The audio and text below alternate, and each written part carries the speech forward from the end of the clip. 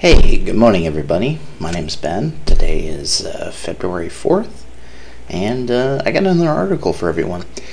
And this article is about something that kind of strikes home for me. See, I used to work at Dollar General, so some of what happens in this article actually kind of touches upon what happened to me while I was working for Dollar General. And let's just find my mouse. Hold on. So, Family Dollar denies workers meal breaks and is cited $1.5 million in penalties. Now, that sounds like a lot of money, right?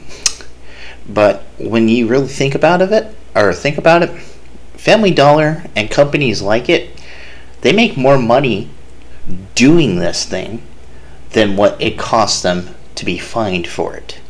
So that $1.5 million, when you really think about it, in the grand scheme of things, is actually a pittance compared to how much money they actually make from creating the conditions where they deny their associates, the people who work for them, meal breaks. Now, when I talk about Dollar General, what happened to me is I was a key holder, so I was the only person on duty that could do overrides. So I would have to take lunch, and that means, it's 30 minutes off the clock, and I can't really perform work duties. But the problem is I can't leave the store, and if while I'm on my lunch and something happens and I have to do an override, the majority of the time the override takes about 30 seconds to really do, and it's just a quick in and out kind of thing. Essentially all I'm doing is I'm turning a key and changing things, and it's 30 seconds here or there, a minute 30. It doesn't seem like a big deal, but at the same time, I'm supposed to be off the clock. I'm not supposed to be working. And there's been a couple of times where something would take longer than a minute, and what they tell you to do is just go ahead, clock in, clock out.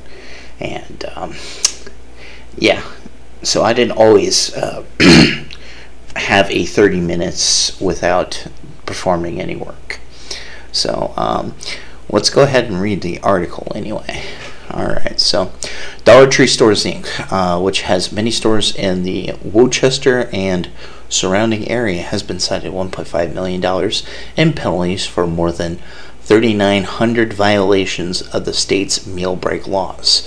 Attorney General Maura Healey announced Family Dollar was issued 2 citations by the Attorney General's office for failing to provide employees who worked for more than 6 hours in one day at least 30 minutes up for a meal break, as well as requiring employees to stay on site if given a break. See, that's what happened to me when I worked at Dollar General. I was always working the night shift, so by the time I took my lunch, I was the only key holder in the store, so I couldn't leave. And I'd be the guy that if something happened, I had to do it. I mean, yeah, and company policy was that you had to clock in and clock out, but I mean, when you really think about it, that's kind of an annoying process and kind of messes up your whole lunch. But yeah, it didn't always work that way. Let's see. The violations affected 620 employees across 100 locations throughout Massachusetts, the majority of which are in low-income neighborhoods. Gee, I wonder why. Let's see. These citations should send a message to all companies that they need to do right by their employees and provide meal breaks that are consistent with the law. You think that, but if it makes them money, do you think they're really going to change how they do things? No, you should really be giving them larger fines, but that's just my uninformed opinion. Let's see. Worcester County has 18 Family Dollar stores, with 6 in Worcester alone and 12 across 10 central Massachusetts towns. Is that Worcester? Worcester. Okay, whatever. I can't read. Let's see. Family Dollar, a Virginia-based company, employs more than 900 people at its Massachusetts stores and operates more than 15,000 stores across the country. Employees told the Attorney General's office persisting staffing shortages are to blame for the lack of breaks, forcing workers to skip breaks or serve the understaffed Family Dollar stores. See, a lot of the business model for stores like Family Dollar and Dollar General is to just not have people. So a typical night for me when I was working at Dollar General was it was just me and a cashier. And the reason they would do this is because it was cheaper. Like, yeah, that's kind of how these stores operate. They operate on the minimum level of staffing, and not only that, but like they expect you as one person to do the workload of about 3 different people. And you know what? I'm kind of glad I don't work for Dollar General anymore. Let's see. Workers give us their time, energy, and effort to keep the business running and our economy afloat, Haley said in a release. These citations should send a message to all companies that they should do right by their employees and provide meal breaks consistent with the law. Yeah. Let's see. The investigation into Family Dollar began after the Attorney General's Fair Labor Division received multiple complaints that employees were not given proper meal breaks because of staffing shortages. Investigators found from 2018 to 2019 the company routinely cut the necessary payrolls, leaving stores understaffed and resulting in hundreds of employees being unable to leave their store or take meal breaks, according to the Attorney General's office. According to the investigation, Family Dollar employees were required to remain on store premises even after punching out for meal breaks, violating workers' rights. So, you know what? Let's look something up real quick. Is Massachusetts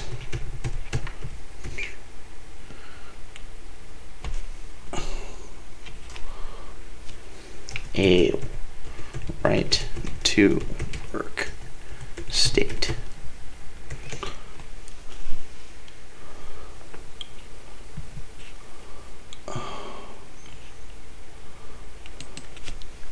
Let's put an is in front of that.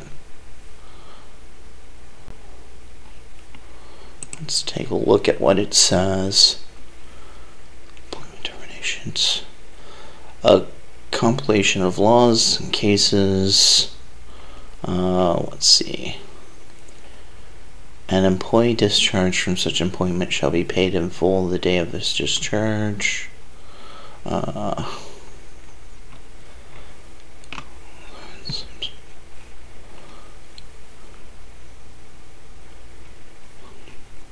Okay, yeah, it looks like Massachusetts is a right-to-work state. So when you really think about it, these right-to-work states, particularly like Florida, where I live too, it kind of puts employees in a really shitty position. So, you know, the argument that I keep hearing from a lot of people is, well, why don't you just get a better job? The thing is the jobs that are available in your area, like if you're already working at a Family Dollar, sure, you can go to Dollar General or any other similar chain, but you're still going to be treated like shit, and you're still going to be paid the bare minimum.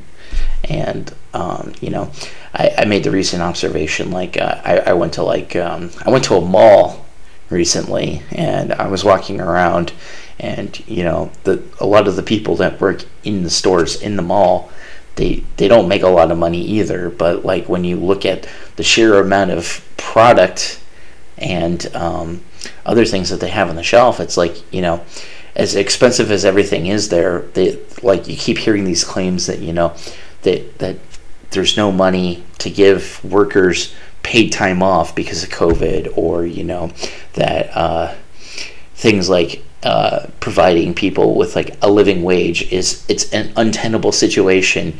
Meanwhile, during COVID, with everything that's going on, these corporations have been enjoying massive profits and insane levels of compensation for the executives. Meanwhile, the people who actually make those profits and revenues possible, they're the ones that get shit on and have to deal with people telling them either COVID's not real or threatening their lives when they say, hey, could you please wear a mask? Like, I think I saw an article recently about, let's see, guy pulls gun on employee for asking to wear a mask. Let's see. Yep, right here. And this was a day ago. So, confrontation over mask policy. Customer pulls gun on Bellevue gas station employee. Let's see, they got a video here. Let's see if it's not screwed up. Caught on camera, a scuffle inside a Bellevue gas station spills outside and ends with a customer pulling a gun on an employee. The confrontation started when the woman told look at this shit. To put on a mask. The woman now faces a felony harassment charge. Como Suzanne Fawn reports. Who the hell does this? At Why? the gas station on Northeast 20th Street near Bellevue Highland Park, customers are shocked at how quickly a conflict over a mask policy escalated. This terrible situation that it got to that point. I can't believe it. It's just an absurd time we live in. I think it's a little ridiculous to pull out a gun or like a knife on someone for some. Yeah, they're just doing their job. A 33-year-old woman, Angela Nomenson of Spanaway Pierce County, finished pumping gas into her company car and then went inside for a receipt. When she went in, she didn't have a mask on. Police say Nomenson refused when the gas station employee repeatedly asked her to put one on. The worker also asked Nomenson several times to leave, and she wouldn't do it. Wow. He did physically remove her. From what we can tell through the video and through the interviews and all the investigation that was conducted there, it was not an inappropriate amount of force that he used. He escorted her out of the business, and at that point, well, I mean, see, I can see part of this being typically as an associate, you should never touch. If you're working, don't ever touch somebody. Don't try to physically remove them. Like, you should really never do that. But at the same time, like, having a gun pulled on you for this, it's just, I don't know, it's ridiculous. They kind of, I don't know. Personally, in that situation, I would have asked them to wear a mask, and if they refused, I would have just not argued with them. Let's see. So, newly released surveillance video shows a confrontation between a gas station employee in Bellevue and a female customer who pulled a gun on the worker after refusing to wear a mask. They now face a felony harassment charge. Let's see. The indictment happened January 27th at the AM/PM convenience store, Acro gas station in Bellevue, at the northeast corner, or northeast of 20th Street and 140th Avenue Northeast. Police said Angela Nomenson, 33, finished fueling up her company car, and she went inside to the convenience store to get a receipt. The employee asked her several times to leave because she didn't have a mask on.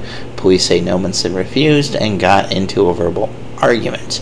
According to police, the gas station employee escorted the customer outside and went back inside, and then that's when Nomenson flashed a gun at the worker. She pulled a handgun from a holster, I think it was on her waist, and held it up, said Captain Daryl McKinney. She said something to him and turned around and walked back to her car. The store clerk told police that he thought Nomenson was going to shoot him and kill him. According to court documents, the woman called 911 and told police she felt threatened by the employee. According to the Bellevue police, the clerk did nothing wrong. He did physically remove her from what we can tell from the video, all the interviews and investigations that were conducted. It was not an appropriate amount of force that he used. Still, the fact that an employee used force to remove somebody from a store is kind of iffy on my to me, but I mean, maybe things are different in Washington. It's just a terrible situation that got to that point, said Alex Dew of Bellevue. I feel really bad for the clerk that it happened. I just can't believe for it to come off the table like that and escalate to a level over a mask. Dew works at a business right next door to the convenience store. Everyone is super nice, Dew said. I think it's ridiculous to pull out a gun or a knife on someone for something as simple as that. So, yeah, it's pretty much going over that stuff there. I'll leave a link to this article in the description.